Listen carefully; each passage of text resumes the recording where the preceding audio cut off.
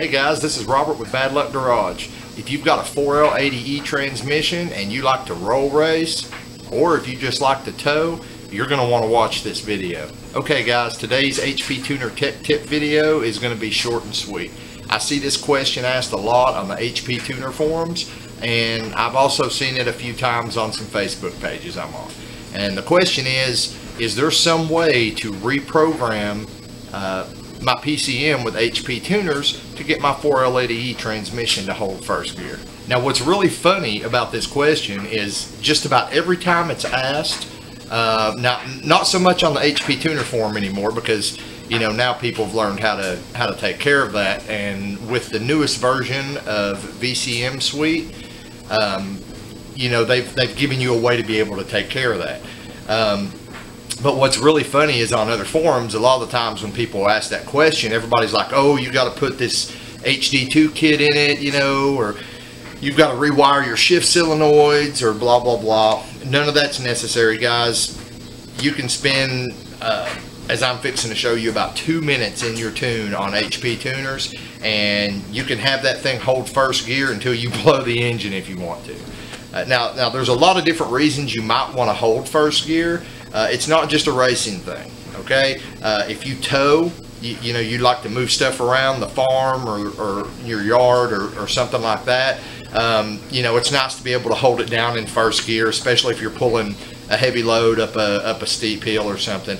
And the problem is the way the 4L80E transmission is set up, if you're under 50% throttle, and even if you know you've got the gear shift selector in first gear, it's going to force an upshift into second. Okay, so like I said, if you're towing a heavy load and you're just trying to creep up a hill, you don't have a lot of speed, you know, that's a bad thing. Also, for you guys who like to roll race, I'm sure you're doing it on an airport and not out on the street, right?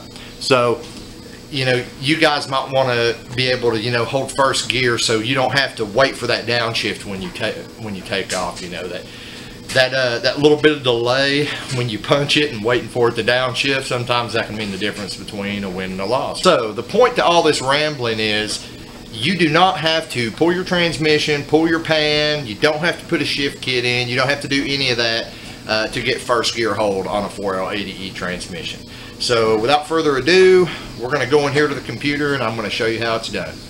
Okay guys, like I said, this is a really simple thing to do.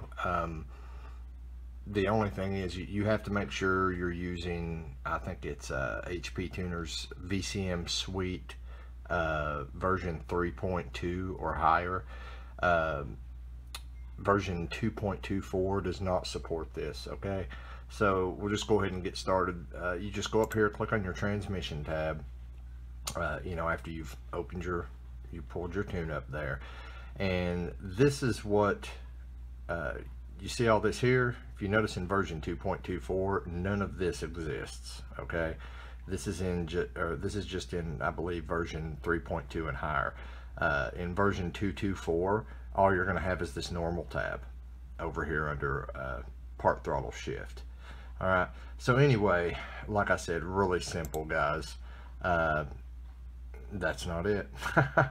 Sorry. You're going to want to go over here to where it says D1 Urban. D1 means you have the gear selector in drive, or I mean in D1, which is of course first gear. Normally when you have the selector in first gear, if you're not wide open, you know, I mean, it'll shift out of first gear, you know, if you're just at part throttle. And here's why.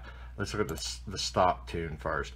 See, if you pull this open, you'll notice under this table, speed shift versus throttle position sensor percent, Urban D1. If you notice the 1-2 shift, anything under 50% throttle and over 23 miles per hour, it's going to upshift, even if you're holding it down in D1. Okay, so here's the catch. If you keep your throttle over 50%, then it'll stay in first gear indefinitely. All right, so all you need to do is change these tables I'm sorry, change these tables here to 255. That's it, guys. And I'm gonna flip back here to Project Steppenwolf's tune so you can see that's all I've done. Okay, you just populate these tables with 255. Obviously, you're never gonna get to 255 miles per hour in first gear. So if you've got your selector in D1 and you've got these tables all set to 255, it will never shift out of first gear until you click it up into second. And you can see I've got my second gear you know, set the same way here. But of course, this is, again, this is in D1, okay? So I mean, that's pretty much it, guys. That's all you got to do. Now what you could do down here as a safety, just as a little safety net, down here at 94 or 100% throttle, like let's say, I think mine's set up because I shift at 6,200 RPMs and I have a 373 rear end. So, you know, I've got my other tables set for me to upshift from first to second if I just leave it in drive at, I think, 54 miles per hour. So what you could do is whatever you've got your other tables, you know, like, yeah, your full throttle shift tables. Okay, well, I've got it set at 40. I've not changed. This is my old tune, guys. I've not updated this yet.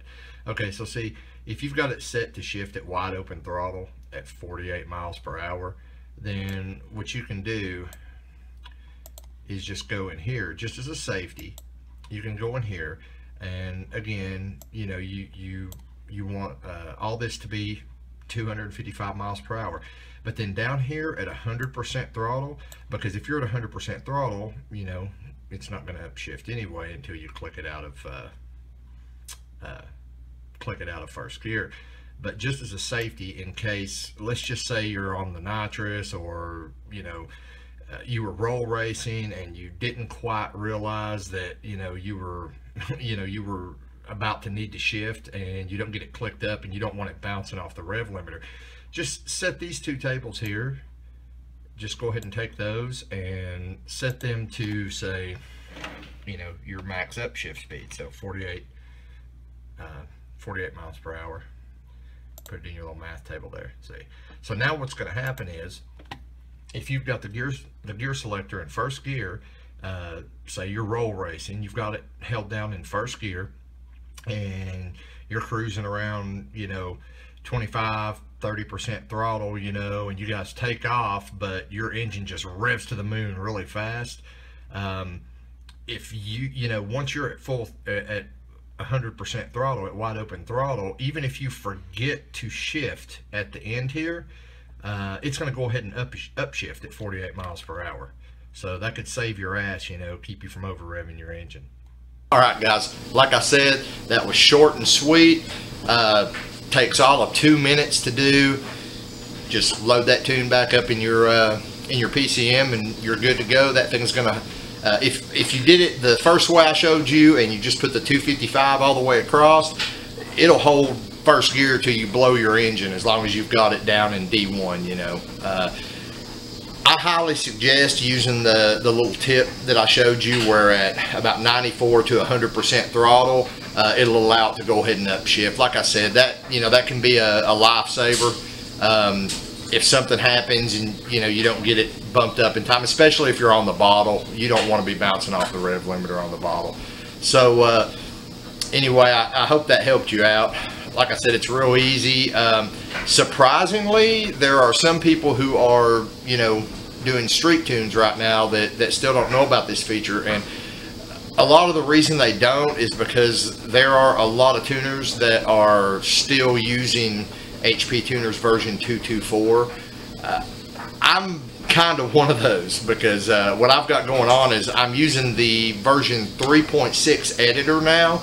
But I'm still using the version 224 scanner, just because I'm having a lot of issues with the newest versions of the scanner. Just that's I'll save that for a whole nother video. But anyway, you know, this is for even, you know, the semi-professional guys that might not have upgraded to 3.6 and don't know about this feature, as well as, you know, somebody who may have just bought HP tuners. So if this video helped you out, share it. Don't forget to click the little like button down there, and if you want to see more of these videos, be sure and subscribe. And I'll see you next time here on Bad Luck Garage.